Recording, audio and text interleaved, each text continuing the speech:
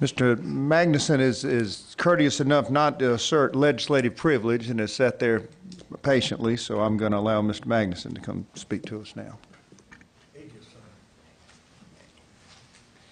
Hey, good afternoon, Chairman and members of the committee. And I wouldn't normally come and testify. Y'all probably hear from me enough, but some of the folks asked me to speak on their behalf, so I just wanted to point out a couple of things in regards to my position, which is against the both of the proposals.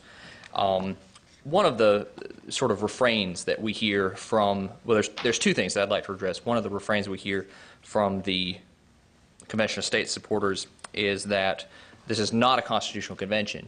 And I would point you to the definition of a constitutional convention in Black's Law Dictionary, and virtually every law dictionary that you look at includes in the definition an amending convention. A convention to propose amendments is part of the definition of a constitutional convention. So I don't think we have to look any further than that right there, that that everything that, you know, Article 5 is understood to mean a constitutional convention, with that terminology, a convention for proposing amendments.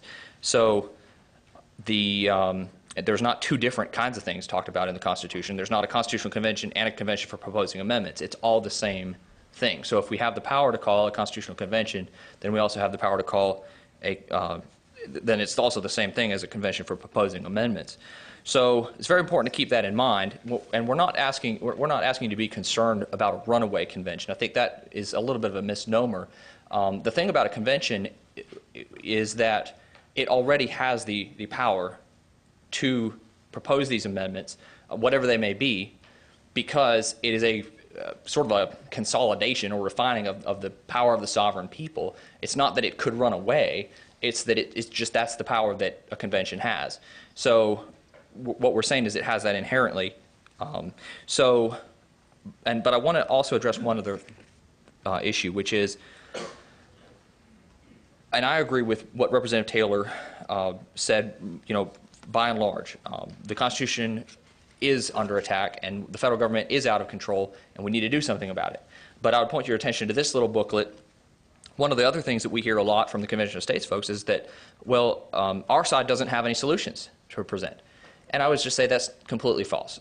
I don't think that, I think we're very vocal in providing solutions. And one very simple one, one of the things that's been addressed today is, you know, we need to wean ourselves off of federal money. But this booklet will give you a very specific solution, and it's called the doctrine of anti-commandeering. And it was something where Sheriff Richard Mack litigated this in the 1990s. In 1994, of course, we had the Brady Bill, and it was basically forcing state governments to help to confiscate weapons from citizens. And Justice Scalia penned this decision. I just read from sort of the conclusion here. We held in New York, this is referring to another case which is cited here, that Congress cannot compel the states to enact or enforce a federal regulatory program. Today we hold that the Congress cannot circumvent that prohibition by conscripting the state's officers directly.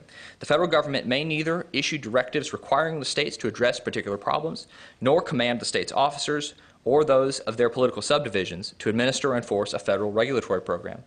It matters not whether policymaking is involved, and no case-by-case weighing of the burdens or benefits is necessary. Such commands are fundamentally incompatible with our constitutional system of dual sovereignty.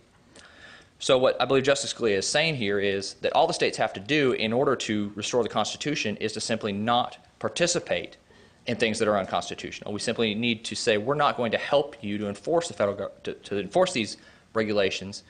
And I think we need to have the courage to do that. We need to be able to just stand up and say, you know, if there's something that's wrong, then we're not going to help to support that. I think we would get so much further if we had that courage. And I think before we go on to bigger and better things like tinkering with the Constitution, we need to do what we do have the power to do, which is refuse to participate in things that are not constitutional. And so I'd be happy to talk further with any of y'all on ways specifically we can apply that. But I'd encourage you to look further into this idea of anti-commandeering, and again, because I believe that's a specific solution that we can work toward. Thank you all so much for your time today. Thank you, sir. Appreciate and thank you everybody for being here. I know everybody shares the common concern that we need to make sure America's on track. So. All right. Thank you, Josiah. Yes, sir. Appreciate it.